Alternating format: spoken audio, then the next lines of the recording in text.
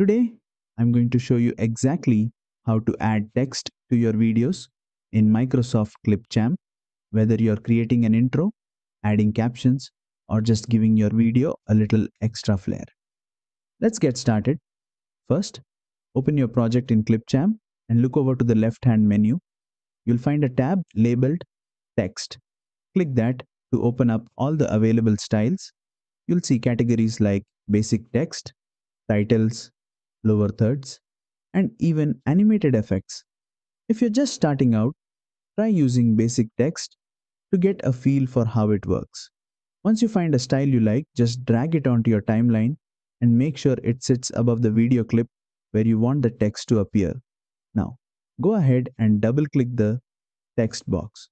This opens up the editing panel where you can type your custom message like a title, name tag, or even a short quote.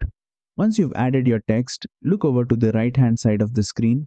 This is where you can customize the font, color, size, line spacing, alignment, and even add entrance and exit animations to bring the text to life. Need to move the text? No problem. Just click and drag it around in the preview window until it's placed exactly where you want it. And one last tip, if you want the text to show for a longer or shorter time, just drag the ends of the text box on the timeline to adjust its duration. And that's it. You've now added text to your video in Clipchamp and customized it to match your style.